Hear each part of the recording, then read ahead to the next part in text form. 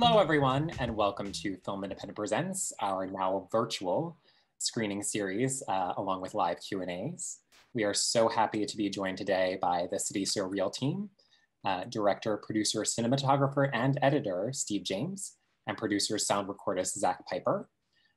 We also have a guest moderator today, Ben Travers, the deputy editor of IndieWire, which we're so happy to welcome. Just before we get started, I want to thank a few of our partners. The Hollywood Foreign Press Association, our lead sponsor, without whose support this program would not be possible. The HFPA has been an ardent supporter of this program for many years, and we are so thankful for their support. Also to our media partner, the Los Angeles Times, and to our screening partner, Vision Media. And of course, special thanks to Nat Geo for bringing this to us. If you have any questions for our panelists, there is a Q&A button near the bottom. Feel free to bring that up and type it in, and hopefully we can get towards it towards the end of the Q&A. And before this goes on way too long, I will pass it over to Ben. Brian, thank you for that introduction. That was great. Zach, Steve, thank you so much for being here today. I am so excited to talk about this show. I've been dying to talk about it since I saw it at Sundance this year, and obviously a lot has changed since then, which we'll get into. But first and foremost, to just start at the very basics, did this project begin when you saw the emerging field of 21 mayoral candidates, or had it kind of originated even before that? Well, it's something that I'd wanted to do for years, having been in Chicago all these years, and thought about trying to do it at other different junctures, like when Obama was running for president. But this seemed like the perfect time. When this rolled around, I said to Zach, like, I think this is the time to go do this, because this is going to be the most wide open mayoral race in maybe history. And I think it was. And we knew that the trial of Jason Van Dyke, the white police officer for the murder of Laquan McDonald, was going to happen smack in the middle of it. And we just thought, well, this is Chicago at a crossroads now. This would be a great time to try to do it. And the thing we didn't anticipate was Rahm Emanuel dropping out, which really blew it wide open, you know, in terms of people entering the field. He did us a favor, because I don't think he was going to let us film him. So. Yeah, and that was one of my biggest questions too. I mean, obviously it's a massive field. There are only so many people that you have at your disposal to kind of, you know, be with everybody at the different campaign stops and different moments. How did you kind of winnow it down to the people you wanted to talk to? Like, how did you end up focusing on the subjects that you chose? Because obviously it's not all 21, but you do get to a wide spread of the candidates. Yeah, we spared you all 21 and ourselves. You know, yeah, we knew that that would be impossible. And so what governed our choices were essentially two things, I think. One was we did want to try and follow a diverse group of candidates, because the field was diverse. So that was important to us. Secondly, we wanted to make sure, if we could, that we could follow some of the people who would be perceived as front runners, just in case they won. And what was interesting about that was that none of the front runners, you know, wanted to let us follow them, because they would see us with the camera and they would think we were the everyday media, and they'd be like, oh, hey, you know, their press people were very friendly. And then as soon as we explained what we were doing, it was like, no, thank you. Because, you know, if they won, they worried that there might be something embarrassing in the content, is basically and we weren't going to help them get elected. So as a result of that, we ended up, and this was maybe a third thing that was important to us, we wanted to focus on candidates that just interested us, that people, whether they had a shot at winning or not, we wanted to follow candidates that we thought had something to say or were different or unusual. And so the ones we landed on were kind of the all-star group of candidates that we ended up really wanting to follow. And I guess, Zach, were there moments kind of early on when you were out in the field and following certain people that stood out to you, like, okay, this is a signifier, or this is a moment, or this is something about the candidate that, like, you know, obviously there's more here. Like, obviously this is going to make for a kind of a good subject. Yeah, I think the first thing that comes to mind is with Amara Inya, who is, you know, featured throughout the series, and just seeing the organization she had within her campaign, but how it was really appealing to younger voters. She was really sort of, she wasn't the only millennial candidate, but she was really appealing to those folks. And I think that was a real standout for her.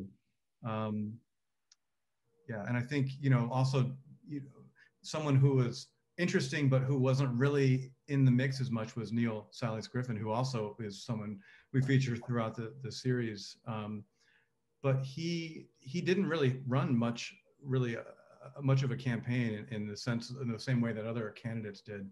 But, we really got to know him a great deal at the Board of Elections, where his amazing attitude and his tenacity in this process of petition challenges and, going through every signature and address. And he always did it with a smile. And he stuck it out through the whole process, and which I thought was pretty amazing. Yeah, I mean, we kind of love the fact that one of the most significant candidates in our series came in last place. Mm-hmm. And not because he was a joke. He's an amazing guy. He's a truly amazing individual. And of course, then there was Willie Wilson, who was a gift from the doc gods. I mean, how could we not follow Willie if Willie would let us? Well, and with Willie, actually, before we move on from Neil, I wanted to ask kind of a detailed question or just a little thing. There's that shot early on of his apartment and the wall in his apartment that has the neighborhoods kind of blocked out in the colors. And then as the series progresses, you use the map with the color kind of to symbolize where we are in that. Obviously the neighborhoods are well defined already, but did you use that? Was that the inspiration to put it on screen, or was that just a convenient way to kind of show how you were going to do things from the start? That's a good question. I don't think it was it? I don't think it, I think so. I feel like that the neighborhood depiction of Chicago is something, it's sort of out there. There's a number of artists that kind of, do things with that. Yeah, we probably ripped it off from somebody, but I don't think it was from Neil, I guess. Well, I loved that map on his wall, and it was just such a great moment of detail. It's so classic. It's so classic for a guy in Chicago to have that map on his wall, painted on his wall. As an Illinois person who's drawn maps on his own walls before, that was very identifiable for me. But to go to Willie, that's a perfect person to ask the question of how did you frame your pitch? Like you talked about it a little bit before in terms of we're not going to help your campaign because this is going to come out afterward. We might have footage of you that's behind the scenes that we're going to have access to. You don't get to have a final say. So what was kind of a pitch, especially for somebody like Willie, to be like, hey, we want to be around and you want to let us be around? No, that's a great question. And, a person who on our team who was vitally important to getting his cooperation was field producer Sylvetta Christmas. She started working Willie and his press guy, his right-hand man, Scott, and then Zak kind of closed the deal. Somehow, Zak, you should pick it up because you and Scott kind of bonded on a shoot or something, right? Yeah, I think the pitch was just, kind of what you see the series is. It's a portrait of the city where we're following a number of candidates, but we're not really following, we didn't want to just follow his campaign. And we didn't need, all around access. We just needed to be in the loop on what they were up to and to have the option to film or not film. It's interesting. I still get text messages from, Willie Wilson's now running for US Senate. And I still get text messages, about what they're up to. But that was just, they were fantastic in keeping us in the loop. And, when there's a scene later in the series where we follow Willie going from church to church on a Sunday morning. And,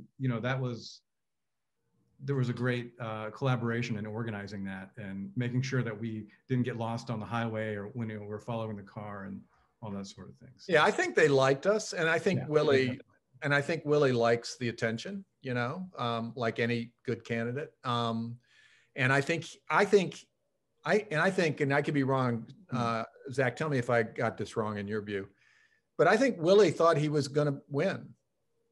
And I think he saw us following him as capturing history in the making. you know, that this was something that should be captured because he's going to win. Yeah. Which I also think I love that thinking. I love that thinking. Yeah, it's helpful. But I also think it's something like, you know, you're going to go do a campaign stop.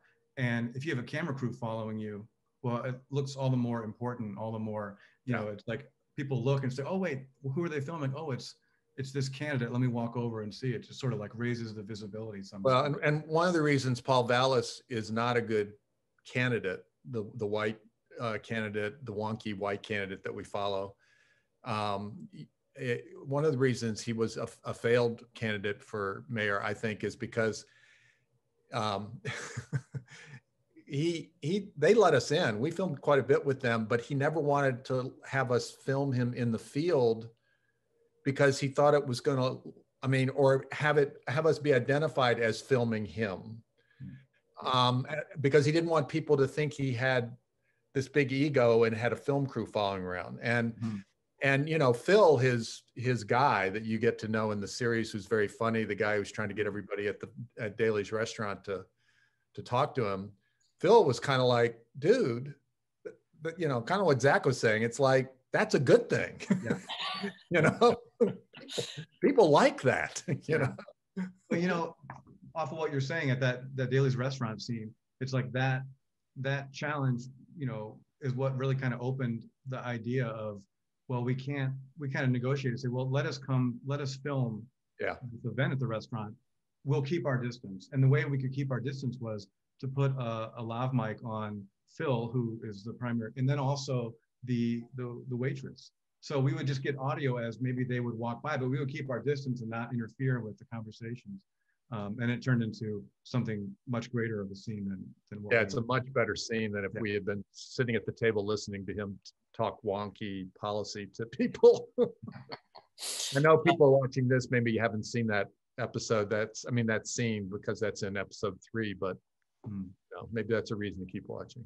Yeah, no, you painted it very well, and it is something of one of those moments where you kind of get to watch the inner workings of a campaign and just kind of seeing what they're doing on the day-to-day to try to, you know, gain traction and you know, put people on the pavement and you know, make a compelling case to the voters.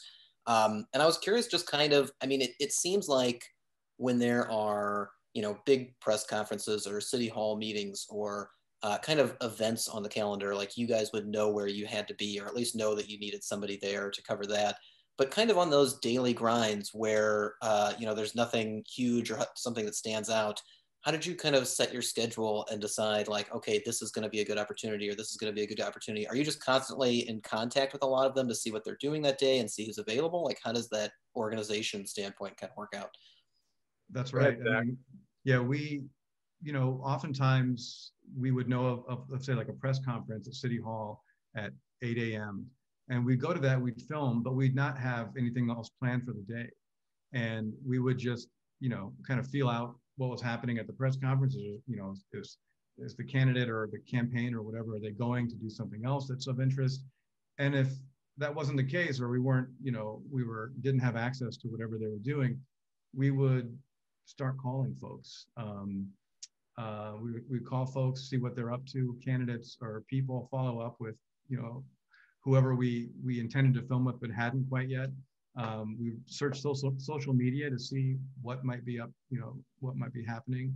And sometimes we would just go somewhere to eat and sit down and talk and, you know, sort of figure it out and sometimes bump into people and yeah, that's the other thing is that, and you know, we try to preserve that in the way this is put together. We also weren't confined by the campaigns and what was going on with them. There were many days where we might shoot something that's related to the mayoral race in the morning, and then we would get caught up with somebody that's really interesting to us, you know, and we would just go do that. And we didn't want this series to be completely consumed by the mayoral election and not be able to go off on those tangents like the dog walker or the shoe shine guy. That's a great example. You know, those were people you know, the dog walker was someone, my son, who was one of the DPs on this, recommended, and that was such a great idea. But a lot of times we just stumbled across people, and they just suddenly became characters in our series. And a great example of that is when we were finished with the day of shooting, and I opened up my phone Lyft app to get someone to pick us up to take us back to our cars, and we ended up filming with the Lyft driver, and it's an important scene in episode 4, I think. Yeah. And that was just complete happenstance. I mean, that was our Lyft driver. She was great. She was, and she, bringing her back again, like in episode 5 too, was like such an essential voice for that part of the conversation. And to kind of, I guess, steer things into that direction. I mean, so many of the topics covered in those initial 4 episodes that, again, you shot during 2018 and a little bit into 2019. So many of those became a part of the national conversation in 2020 in such a big way, from widespread issues like defunding the police to specific people like Kanye West getting involved in political campaigns. What was it like for you to watch that happening in 2020? Obviously, you went out to start shooting again for additional footage and eventually became episode 5. But just as those topics started to become, more prevalent across the country, what was going through your mind? Like, what was it like to kind of watch those get more attention? Well, speaking for myself, at first, because the pandemic kind of shut, everything down, including sales we hadn't sold the series yet when the pandemic hit, and everything was kind of ground to a halt. And, honestly, we were a little worried. And I remember thinking when all this was going on, like, this series has so much to say. Before we even went out to do episode 5, this series has so much to say about what's going on in this country. It's not just a story of Chicago. And I believe that to this day. But when the pandemic hit, we started thinking, boy, we should maybe do some kind of postscript, because we worried, even though we don't agree with this, we worried that people might be tempted to look at the series and think, that's ancient history. That's not the world I'm living in now. And so we thought, well, we better get out and get a little something for the pandemic. And so we went out with this idea we were going to do something maybe 15, 20 minutes long. And then in classic Steve fashion, when George Floyd hit, we ended up making an 82-minute episode. But I'm so glad we did it. It was a challenge, but I'm so glad we did it, because I think it really does. It makes it inescapable for people watching this series to not get the ways in which what goes on in Chicago or what goes on in America. Yeah. And it's true to your point, Ben, the first 4 episodes, all of the issues that were, that are front and center right now in this country, it's like they're all in episodes 1 through 4. And it's just episode 5, this 2020 is sort of like a crystallization of everything. And it kind of all comes to this point. Yeah, I mean, again, just from like a kind of a small technical standpoint, I got to watch these for the Sundance Film Festival, 9 months ago, and I watched them again, this week to prepare for this and also talk about it when the series comes out tonight. But we will send you a plaque for that. Believe me, the series itself was gift enough. But I didn't notice any changes. Like my memory could be very faulty, and obviously it is, but it really felt like you didn't have to change anything from those episodes that you'd already made to kind of mesh those messages and what was happening then with what was going on now. It really does feel like a pretty effortless transition, even though you're jumping ahead a year in the timeline. Well, that's very nice of you to say. We thought we were going to have to make some changes. We thought with Nat Geo, once Nat Geo entered the picture, that we were going to have to make trims and changes just to accommodate a broadcast hour. We were very pleased to hear from them that they were like, nope, we love it the way it is. And we felt kind of like you did, that it didn't need to be changed. And the other piece of it was we had our hands full with episode 5, that the idea that we weren't going to have to make changes to those first 4, and we felt good about them, was such a relief to us, because then we could throw all our focus entirely on episode 5. Okay, well let's dig into episode 5 a little bit. Again, like it's something that I know that like people watching right now haven't seen, but like there's a lot of questions about kind of the production of it and the timeline and everything that I think would be very interesting for people, especially who are interested in independent film and how it gets done. So to start with, from a production standpoint, I mean, how many people do you have in the field at a given time? Like, and did it change from those first 4 episodes to the 5th episode? Like, how many people do you have out shooting on one day, typically? Typically, there's 2, me and Zach, or Zach and my son, or we had other people who played significant but smaller roles in the production, like Kevin Shaw and Bailey Martin. But this may look like we had people fanning out all over the city, but it's not, it's not how it got made, because this started out as a film, a standalone film, and mushroomed into a docuseries. And we needed, for budget reasons alone, if we were going to get our way with that, we needed to do it as economically as possible. And that meant me and Zach a lot. Like I wasn't going to shoot as much as I ended up shooting originally, but that's the way it evolved. And we love it. I mean, we love being out. And then on election day, and Zach can tell you about this, election day was a whole different animal. Zach, election day, because we had so many candidates to follow and so many areas we wanted to cover, including a crew, from I think about whenever the polls opened at 6 a.m. until the results were in at 9 o'clock at night, a crew at the Board of Elections. But the point is that we ended up having 7 crews that day. And over the course of election day in 2019, something over 30 hours of footage between the crews.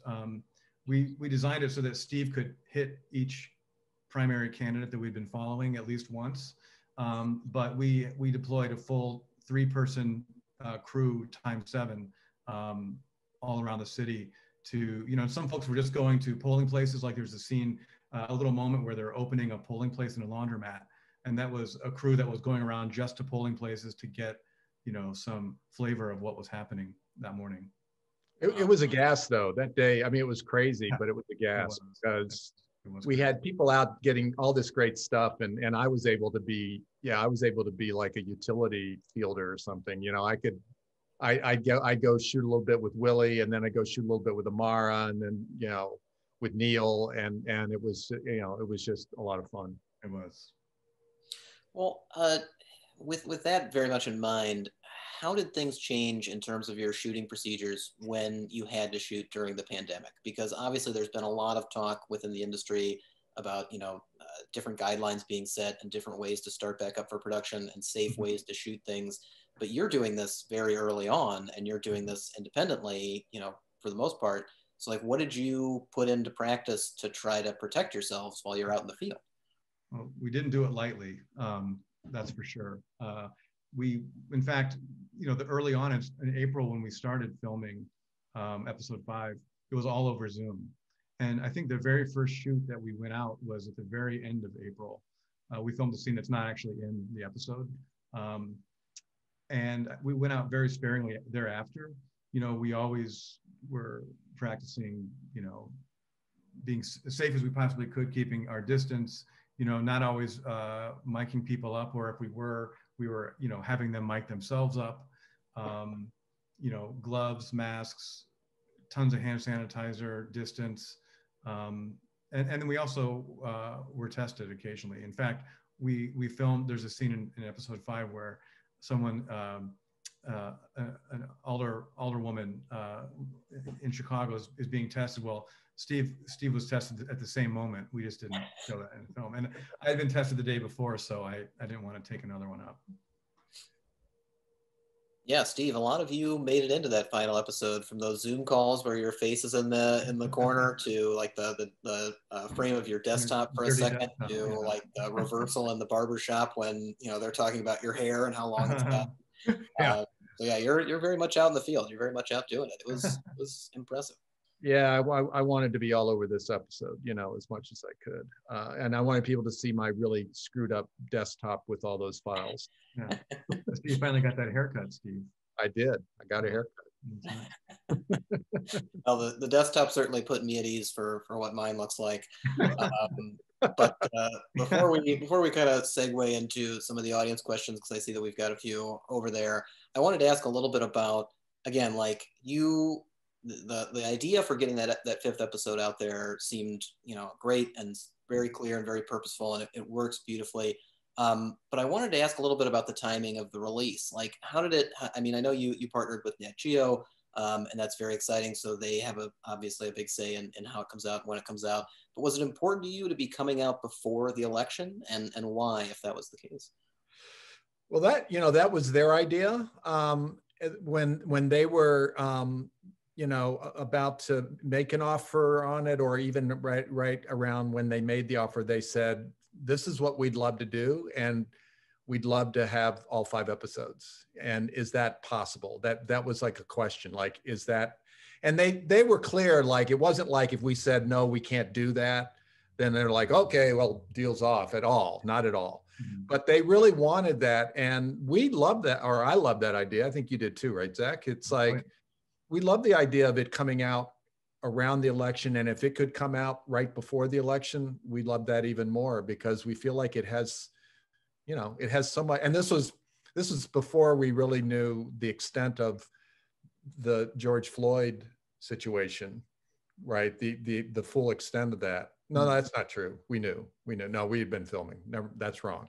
But we just love the whole idea of it, and we love the idea that they have also decided to do this voting PSA campaign around the series, which will give people a chance to go to the bathroom, which is always good at the top of the hour, but also kind of be encouraged to get out there and vote if they haven't voted yet. So we loved it. Yeah, absolutely.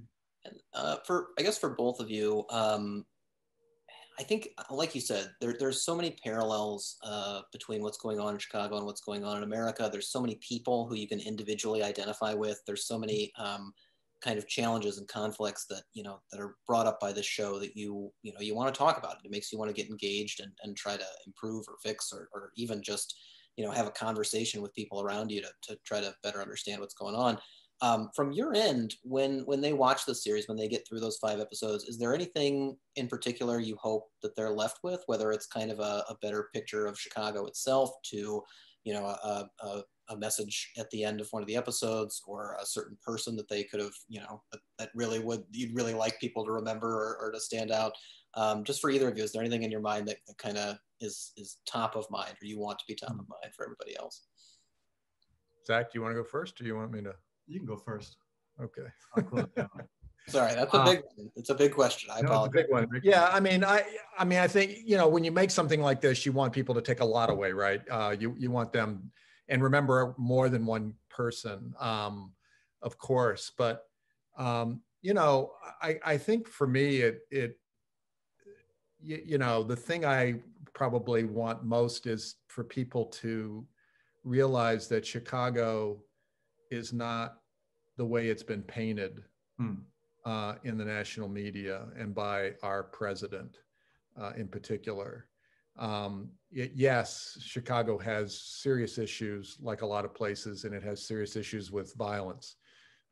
There's no question. But it's also an incredibly beautiful city, and we're not just talking about the skyline. And it's got incredible people who are so passionate about this place and about this world that we live in. And so I hope that people, when they see this series, they feel like what they're getting is an unvarnished street level view of this city, but that they also come away going, you know what, that's a pretty awesome place, that's Chicago. I should have gone first, because that's what I was sort of thinking. I was trying to formulate the thought, but I gave you a chance. You did. I'll add on to that then just a little bit, which is just that, I mean, you sort of said it, Steve, but not letting the the reputation, the sort of negative aspects of, you know, how Chicago's portrayed outside of Chicago, not letting that define, you know, what Chicago is, and all the stories and all the characters and all the, you know, all the people that are here, very passionate people, and maybe, you know, it shakes up people's opinion of the city, and maybe that can be applied to other things too, where people, you know, sort of define things by reputation or by, you know, where you're not looking at a complete picture and you're kind of shorthanding it and moving on, and maybe we can shake up people's perception of the city, and maybe, yeah, that can be applied beyond. Yeah, like to their own cities, you know, right. like what's going on in your city and how does that relate? Because, you know, it's funny, when we were first trying to interest buyers in this out of Sundance, a number of them said, oh, well, you know, it's kind of regional. Yeah, it's about Chicago. And a friend of mine said it best when I was complaining about that. They said, well, why don't you tell them that every film is set somewhere? Yeah, I love that. which that's a great retort. It's like, that's kind of true. And that, thank God, I mean, the Nat Geo folks totally got this. When they saw it, they didn't see it that way at all. They saw it and they were like, well, of course this is about America. You know, yes, it's about Chicago, and Chicago's an amazingly interesting, unique, wonderful place, but it's also about America. And I think, you know, that's reason enough, I think, for people to watch this.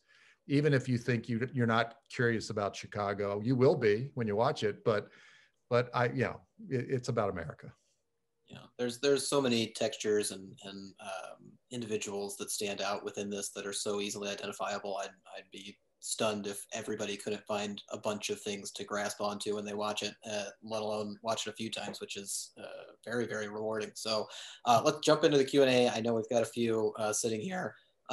First and foremost, I think we talked about this a little bit, but Jonathan wanted to know, how has the film been used as a tool to help people get out the vote in the 2020 election? So obviously Nat Geo is running that that kind of PSA to kind of, you know, help with that cause, but is it being screened places, or are there other ways that you guys have tried to engage to just get people interested in voting and interested in the campaign itself? No, and I'm not really fully equipped to answer all the ways in which that manifests itself, but I know that Nat Geo is plugged into this campaign that has, I believe, that kind of engagement. And it's not like they're showing the series, but it's plugging into this ongoing effort to get people to vote. The other thing they're doing is that they're getting it out to educators. Mm-hmm. And they've made real inroads in terms of getting it to educators, so that students can watch this and have real conversations. There's a whole study guide and all this kind of great stuff going on with it. So, and that's already underway too. Yeah. Right. Yeah. Yeah, I remember they did that with America to Me as well, which I thought was such a great idea when that came out. Yeah. Really helped people connect with it. So that's exciting. That's great. Next question up. This one's from an anonymous attendee. Can you discuss kind of how you were able to turn the series around so quickly and what you did to first assemble your team? Like, again, we talked a little bit about at the start kind of, you know, who was involved with this and how many people you had, but the turnaround time had to be very tight. I mean, one, for the Sundance deadline early in the year, two, to get that 5th episode in on time. So could you talk a little bit about that process and probably how it changed when you had to edit from home, if it changed at all when you had to isolate? Well, I edit from home always. The pandemic hasn't changed my life much, except when I venture out, because I work from home and I love to edit from home. You know, we work with people that we've worked with before when we can. You know, Zach and I have worked together now very closely for 12 years, I think, or so. And so he's like one of the best, he's probably the best documentary producer in Chicago, in my humble opinion. And he is without question the best verite doc sound guy in Chicago. And that's something we've pioneered here at Cartemquin in Chicago, the producer sound guy. I don't think anybody does that anywhere else, but there's a few of them here, because it's just, I don't know, it just seems to work. But we also worked with people from America to Me, like Kevin Shaw, who was one of the directors on America to Me and who did some shooting. My son, as I mentioned before, the field producers, one of the field producers was from America to Me. So we just work with people who are really, really good. Jania Smith is her name. But we worked small. And then, of course, in editing, we had a tremendous team. You know, we had a tremendous team of both assistant editors, but also among those, the editing support team, we had people actually cutting scenes, because they were some of the people that worked with us on America to Me, and they were engaged. There were at least 3 individuals that were actually out there, you know, in there cutting scenes for myself and for David Simpson, my co-editor, the primary editors. And they did great work. And then David Simpson is probably, you know, he's the most talented doc editor I know, and certainly have worked with. And he and I have a long history now too. So I don't know. I think when you have a team that's used to working with each other and they're very productive and they're very creative people, you know, you can turn things around quicker. or you have to.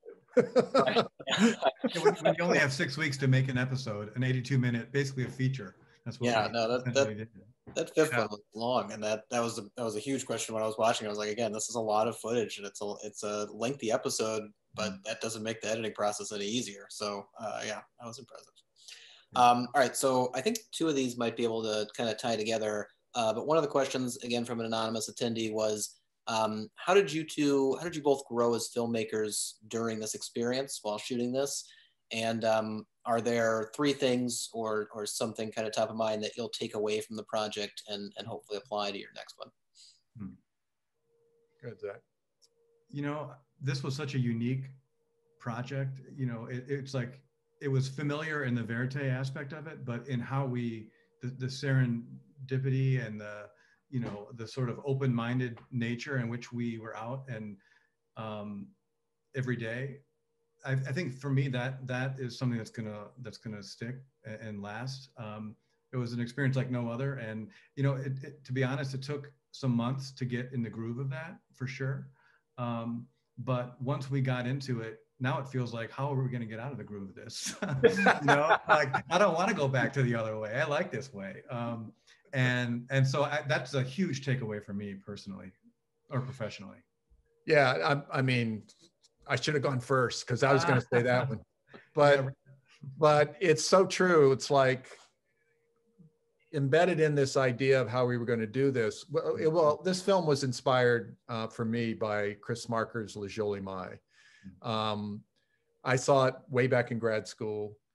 It was one of those films that made me think documentary may be the kind of films I want to make, because it was so free-flowing, and he kind of throws everything at that film stylistically that you can imagine to tell the story. It's like, it's no holds barred. And so I knew that when we were going to attempt to do our version of a Chris Marker film, which is a little scary,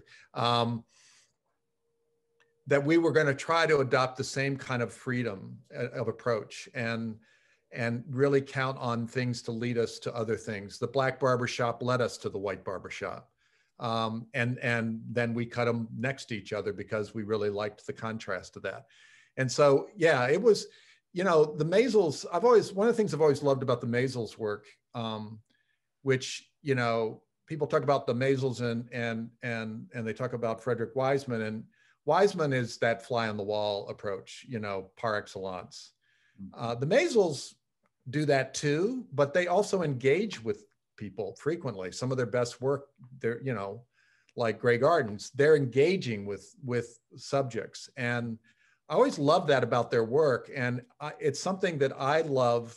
It's just kind of the way I am. I like engaging with people in the field. And this was a film where we had complete freedom and permission to do that and even make it part of the filmmaking process. And I really love that. I don't feel like I have to do that every time. Don't worry. But this was one where it felt like the right choice, and that your cat's there. I said. Yeah, yes, she heard your explanation and was like, I've got to be a part of this now.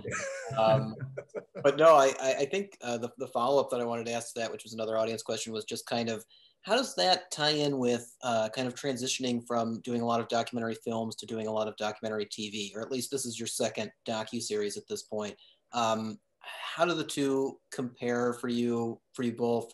And do you enjoy one more than the other now? Like, obviously, you know, it works both ways. You're able to tell stories very, very well in either medium at either length. But what are some of the, I guess, advantages of working in television right now?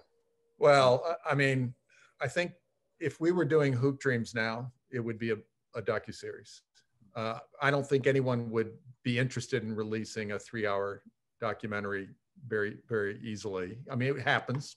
Fred Wiseman's new film is longer than 3 hours. But, you know, my guess is it would have been longer than 3 hours too. Hoop Dreams would have been a 4 or 5 hour miniseries or something, is my guess, knowing me.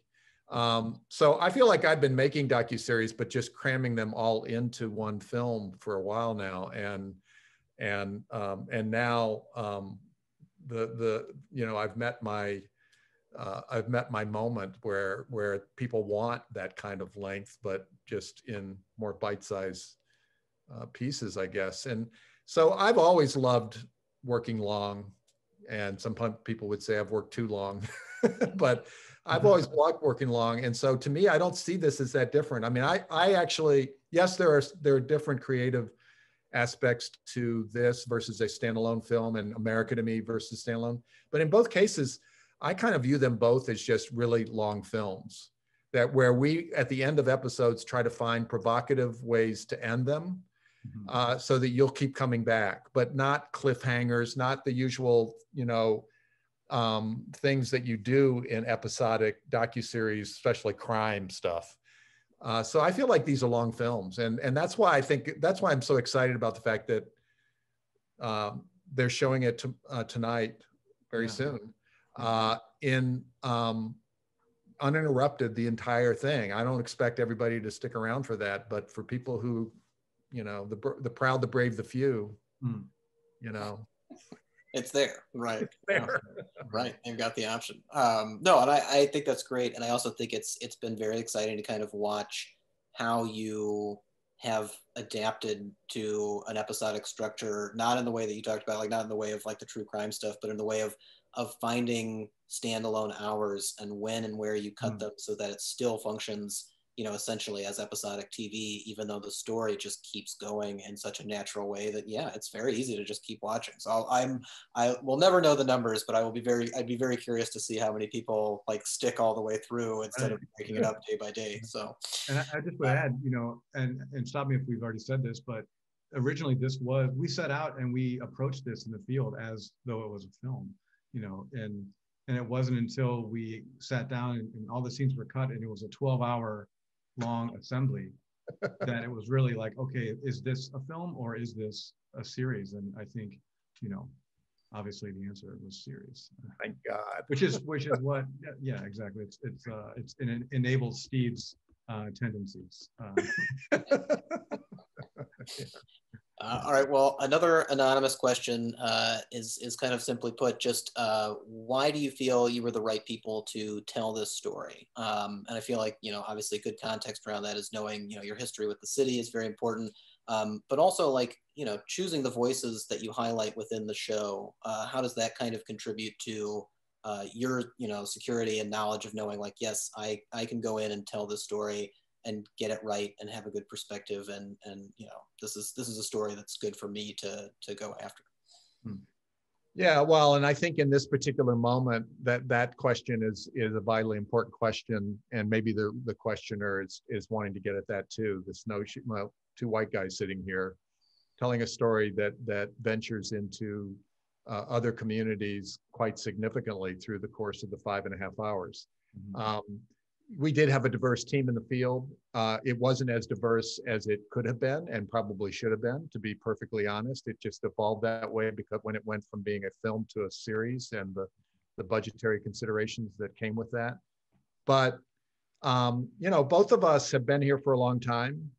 Both of us have been involved in films here in the city for a long time. And so I think we do feel like we have a level of comfort in the neighborhoods. And one of the things that's changed for me in recent years, besides feeling a much stronger need to diversify teams and to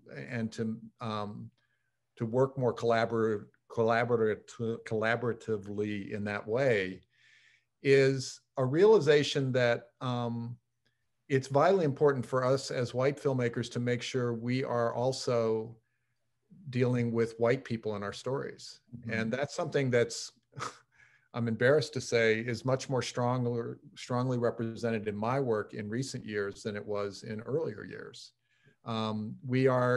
We feel an obligation and a need to articulate white points of view, and when we can, set them in contrast to the points of view of other people in other communities.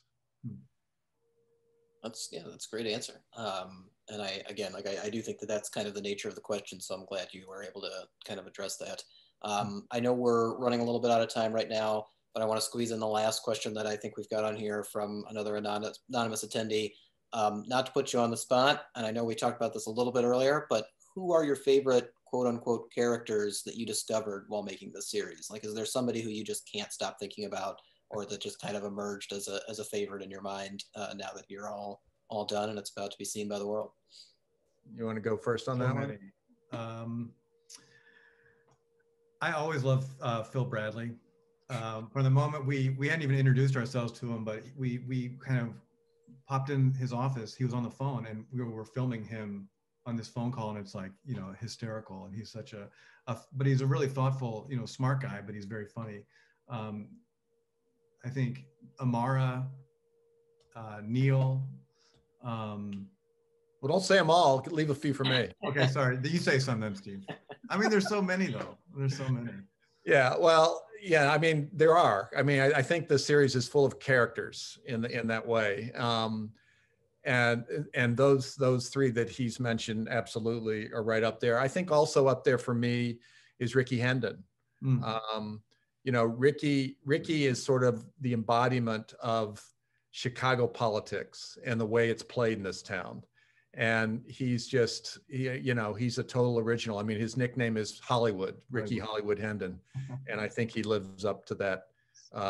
And then of course, Neil, he's kind of like the anti-Ricky, right? There's the anti-Ricky, which is Neil Salas Griffin, because Neil is this guy who is so committed to doing right by his city and doing it in the right way.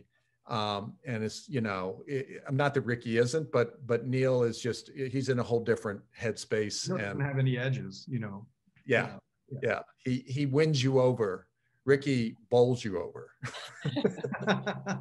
I really will never understand. And then they have this great relationship too, and you see it, and it's fantastic. I love it. Yeah. I will never understand exactly how Neil maintains such a positive and energetic outlook at all times, but that was one of the more enamoring aspects of the doc. Like, just every time you saw him, I was like, God, this guy he doesn't get tired. Like, he's just, well, thank you so much for coming today. Thanks to everybody who attended. Remember, City So Real premieres tonight at 7 p.m. Eastern, 6 p.m. Central on Nat Geo. It will also be available to watch in full tomorrow on Hulu. So watch it however you please, but make sure you do. And again, thank you to both for joining me. It's been great. Thank you, Ben.